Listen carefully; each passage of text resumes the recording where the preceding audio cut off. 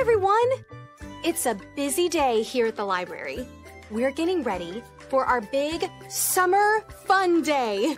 There will be lots of games, food, and of course, lots of stories. Oh my! Coach Cody, let me help you with that. Oh. Whew. Whew. Thanks, Miss Jenny. You're welcome. Oh, goodness. That was a big load. It was. I want to make sure I've got everything we need for Summer Fun Day. I don't think you've forgotten anything. Thank you for planning so many great games for the kids. It will be lots of fun. But can I rest here for just a minute? Carrying all of this equipment has made me tired. Of course you can. You're a good friend, Coach Cody. Thanks for all of your hard work.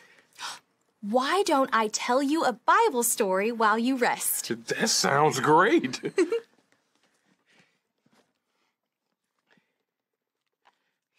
This Bible story is about two friends named Paul and Philemon.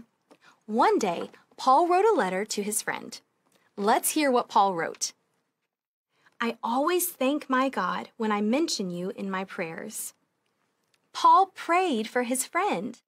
Paul wrote that he had heard about Philemon's love for God and his people. He wrote, "You have encouraged so many people. It makes me happy that you are doing work for God." A man named Onesimus was Paul's helper. Paul wrote that Onesimus had become like a son to him. I am sending Onesimus to you, Paul wrote. He has been a great help to me, and he will be a big help to you too. He is more than just a hard worker. Onesimus is a follower of Jesus. If you consider me a friend, welcome Onesimus as you would me. Paul wanted Philemon to treat Onesimus like a brother.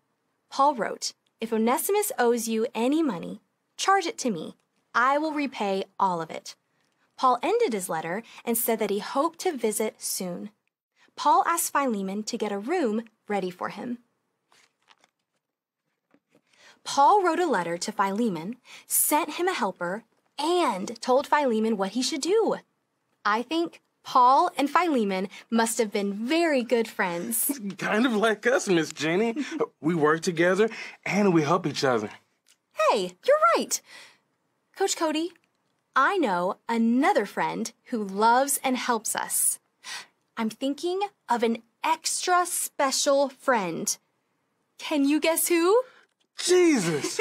That's right! Jesus loves you so much. He is the best friend ever.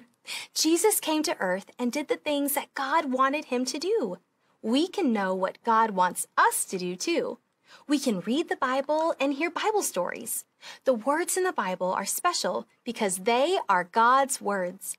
The Bible teaches us about Jesus and helps us know what is right. Thanks for the Bible story, Miss Jenny. But I better get busy. I have a lot of games to set up for Summer Fun Day. Let me help you. I can't wait for Summer Fun Day. It will be so much fun! See you